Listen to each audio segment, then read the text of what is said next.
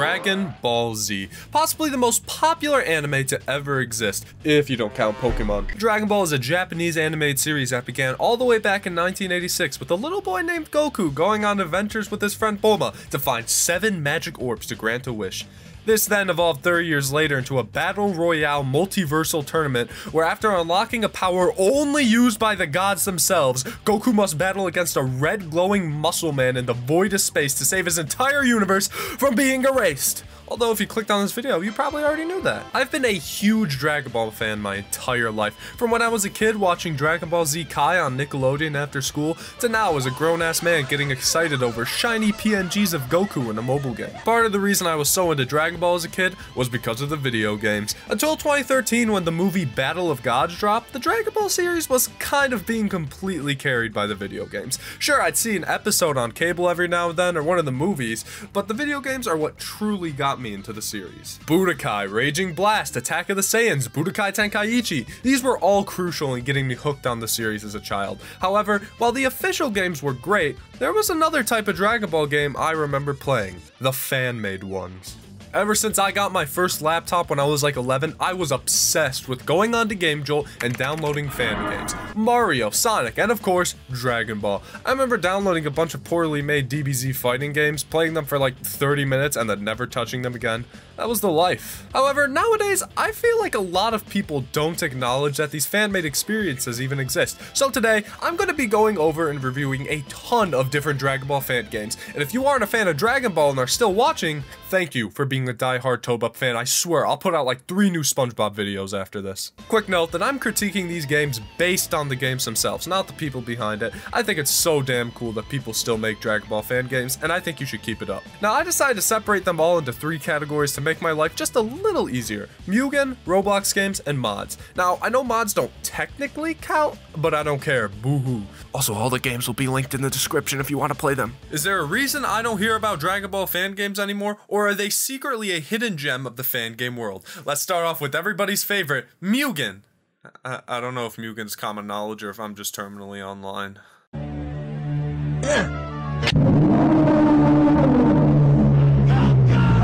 First of all, what exactly is Mugen? Well, Mugen is a game engine where you can make 2D fighting games, but the whole gimmick is that it's the ultimate crossover. You can make a game and add any fighter from anywhere and make them fight anyone at any place. Look, you can even make Mario fight Luigi. Not only that, but it's super simple to make a character. In fact, I remember making Mugen games when I was a kid. I was only able to like make Sonic Red, but trust me, it was fucking groundbreaking as a 10-year-old. Anyway, since Mugen was a fighting game engine that had limitless possibilities, you know people made Dragon Ball fan games. Now on paper, that seems amazing. Custom Dragon Ball fighting games where you could play as any character in any form on any stage, it's a dream come true. Until you actually play them. But hey, let's not rush to judgment just yet and actually play a few of these games. Starting off with Dragon Ball Z Ultimate Fighter 2, created by Sasuke Uchiha 592. Well, actually, it's a little more complicated than that, because while they're the one who put the whole game together, all of these people, whose names I will read in 5 seconds, actually made the characters.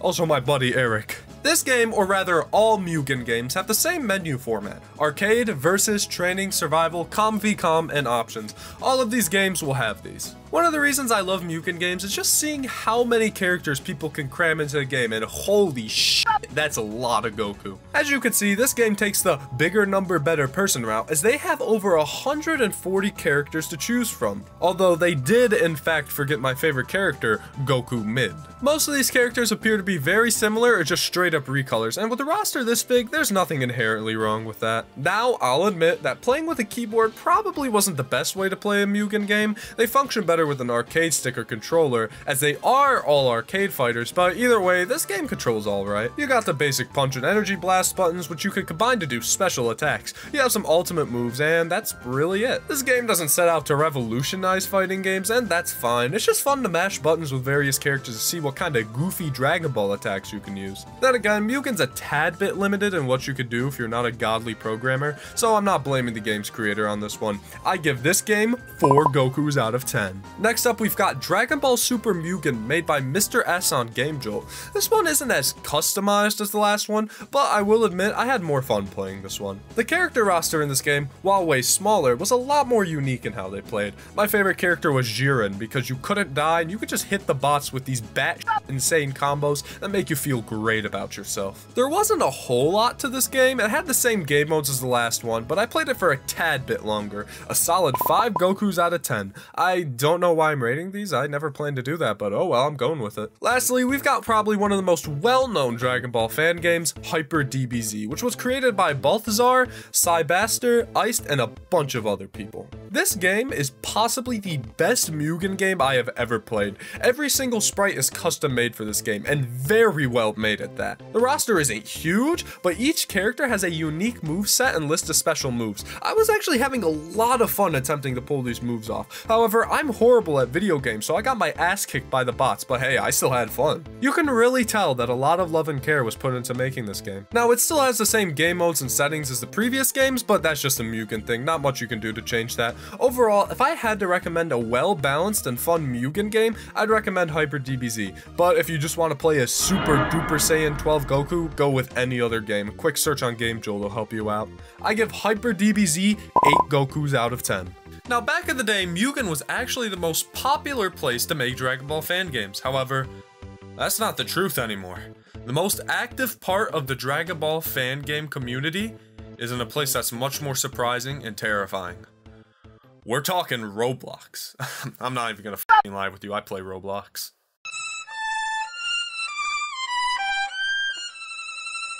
Roblox, the children's game making platform with millions of different games and players to play them. And like I said before, I do actually play Roblox.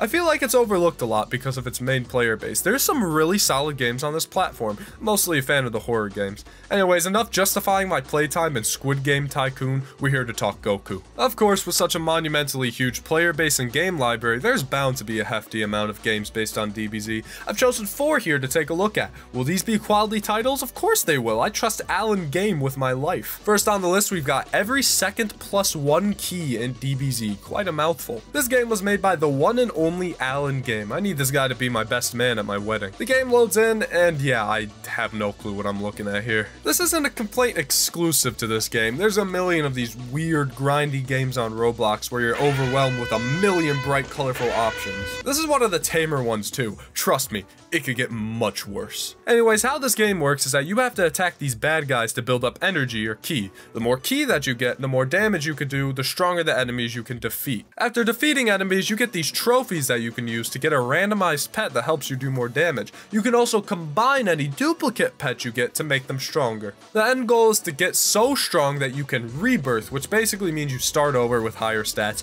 You continue this cycle until either you're grossly overpowered or you realize an hour has gone by and you've been playing a Roblox clicker game. Every now and then an enemy will drop a Dragon Ball, which, once you get all 7, you could summon the wish-granting dragon Shenron, who just gives you a boost to more damage. Everything you can unlock in this game that isn't cosmetic is just to increase your damage. Pets, damage increase. Rebirth, damage increase. Spending copious amounts of your parents' money on digital currency, damage increase. Oh yeah, let's address that. Now, I personally like idle clicker games. I'm a sucker for Cookie Clicker, or really any tycoon on Roblox, but what I'm not a sucker for is microtransactions in clicker games. I know why they make these. Little Johnny plays a funny Dragon Ball game on Roblox, sees that instead of actually having to play the game, he could just get the immediate satisfaction of power, and he steals mom's discovery card and buys Goku's therapist for a 20% power boost. I mean, come on, even the shop button is bigger than the others. Now, I can't tell you how to live your life. Buy as many Robux as you possibly can, I don't care. But I feel like it just kind of defeats the purpose of a clicker game to just immediately buy everything. Anyway, sorry about the ranting about a children's Roblox game. The game itself is fine. I can't wait to see it at the Game Awards next year. 5 Gokus out of 10. Next up, we've got Rage Rebirth 2, created by Magno Fox. I actually used to play this game when I was in middle school all the time. Back then, it was a fun multiplayer Dragon Ball game that I didn't have to pay for. Does it still hold up?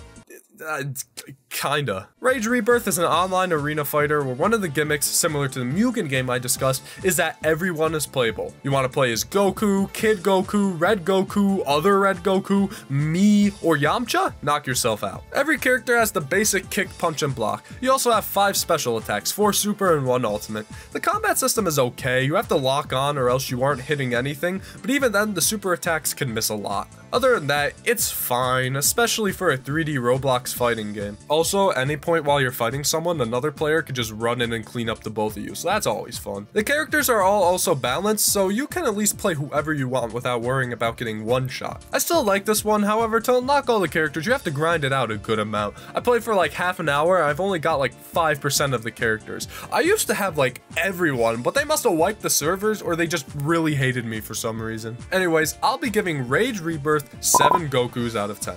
Next is Dragon Ball Z Hyper Blood, made by Lister Z. What does Hyper Blood mean? I have no clue. It sounds like a disease. I'd also like to thank this game for saying if you use hacks, you will be banned. I had my DBZ Hyper Blood hacked client up and ready to go, but that warning sure saved me. This game operates more like an RPG. You go around beating up enemies to get XP so you can level up your stats to get more attacks to use. The graphics on this one are a bit odd. On one hand, it's got this neat, almost cel-shaded look to the player model, but then everything else is ugly. Frieza has mismatched body parts, and for some reason, Jiren is the only one with a default Roblox face. I'm gonna be honest, I had no clue what I was doing in this game. Every enemy would one-shot me, but fighting them was the best way to get XP. Trying to fight other players gave you virtually nothing, so I just kept dying a lot. I like the combat mechanics. I feel like it's got a faster pace compared to the last games, but also, I won't lie, I was bored as hell playing this. I had no directions on what to do, and there weren't many other players either, so I was just kind of flying around, punching bosses, dying immediately, and repeating. I'm sure though, if I played a lot longer and leveled up, there'd be more to do, so I can't bash on it too much for that. I'm giving this game 3 out of 10 Gokus. I am unsure if the Roblox community will hate me for this one. Last but not least, we've got Dragon Ball Tycoon.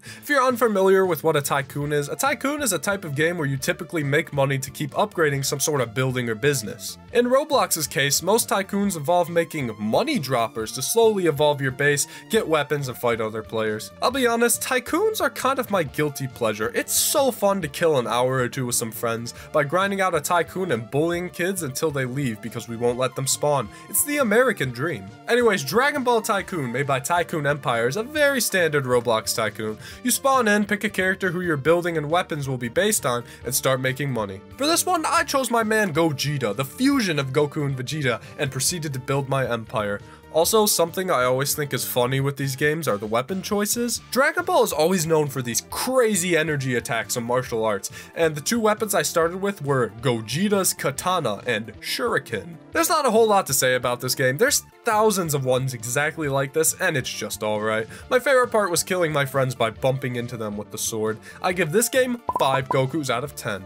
And those were all the Roblox games. I will give Roblox credit because they're really the only mainstream Dragon Ball fan games nowadays. Sure, they're not nearly as recognizable as other fan games to actual members of the community, but the general public is probably more likely to know about these games compared to something like Hyper DBZ. However, most Roblox games are just made to make money, including some Dragon Ball ones, so I don't know if they necessarily have as much soul as the other ones in this video. I mean, for f***'s sake, they whitewashed Piccolo. Now we move on to the last group of fan games, which I think are the wildest ones, the mods. Which, let me tell you, we're gonna be talking about some wild stuff. I'm talking Super Saiyan 20,000. This shit's gonna get crazy.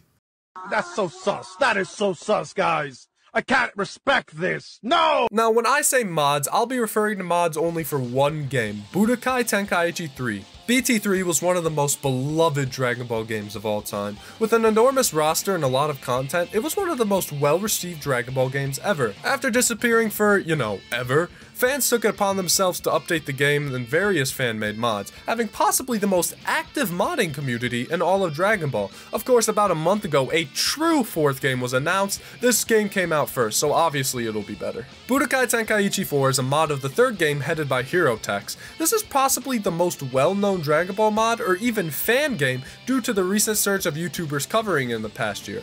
And this is for good reason. This game is incredible and a true love letter to the Dragon Ball series. This mod takes the original game, which was a solid arena fighter with a ton to offer, and somehow adds more while also trimming the fat of the original. While some characters were cut or condensed, it added tons more from newer parts of the series, including my boy Hachiak, which I don't blame you if you've got zero clue who this is. Nobody knows who he is. Not only that, but new voice lines, custom made moves, costumes, stages, character sprites, it's got it all. There's also new story stages added to the game to include the newest show, and new game modes such as themed missions and whatever the hell this was. It was like a dating simulator, I got no clue. I know this probably doesn't seem too crazy to non-Dragon Ball fans, and again, I apologize if you aren't a fan that made it this far, but as a fan who grew up with this game, this is the sequel to this franchise that we never got. 10 Gokus out of 10. Alright, enough being a nerd. Next up, we've got another mod called United Universe V2 Remake, made by XJoseBT3, which just opens up with a bunch of stolen fan art, a stolen fan video, and a bunch of stolen renders, so you know this is going to be something else. Now, this mod takes a bit more of a quantity over quality format, and I mean, I could get behind that, but it might be pushing it a bit when you add Super Saiyan 10 Goku. Now, unlike the last mod, this more just adds new characters rather than tries to make a new game out of it. The creator definitely succeeded in this. Also, this game's in Spanish, which shout out to the Spanish Dragon Ball community for carrying the entire mod scene and most of the franchise itself. As you may have noticed with fucking Super Saiyan 10 Goku, unlike the last game, this one includes fan-made characters, which there's nothing wrong with, but what the hell are these things? A lot of the new characters are also heavily unbalanced, but I mean, it's kind of fun just cutting through characters as Super Saiyan 7 Goku. That is until I have to fight an unfair character and get my ass beat immediately. Anyways, I'll be giving this game a 6 out of 10 Gokus, just for sheer fun. But trust me when I say it gets crazier. And when I say crazier, I mean Super Saiyan 20,000 crazy. Dragon Ball Super vs Dragon Ball AF is a mod created by Dan Vitsk. Even though like 80 sources say otherwise, I am very certain that they are the creator. Anyways, I have to give this person credit because he made the most insane piece of Dragon Ball media I have ever seen.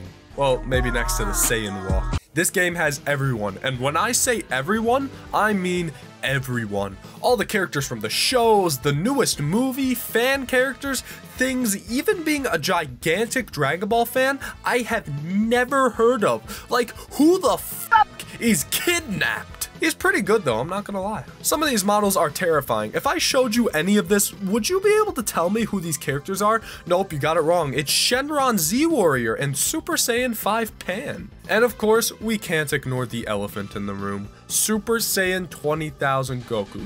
20,000, like what did the creator smoke to come up with that? It's a real thing from the fan base? Oh.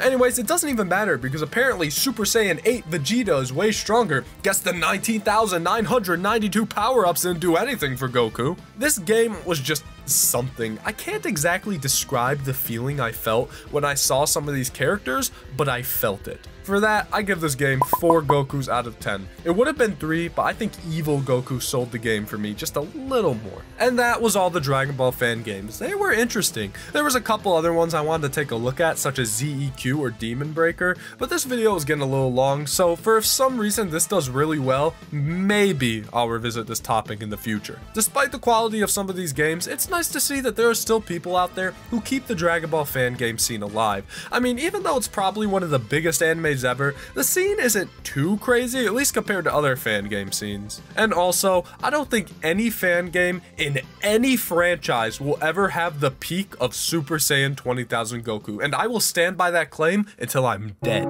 Yeah, that's it. What? Wait, did my Dragon Ball Tycoon data save? No. This can't be!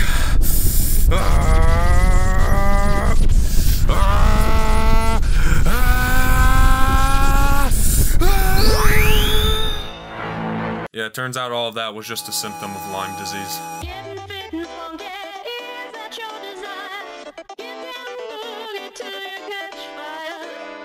Dancing shakes the soul and makes you feel alive. Shakes up your body, high five. You've got the will to get fit and trim. Now shake a leg and you will get slim. You know it, baby.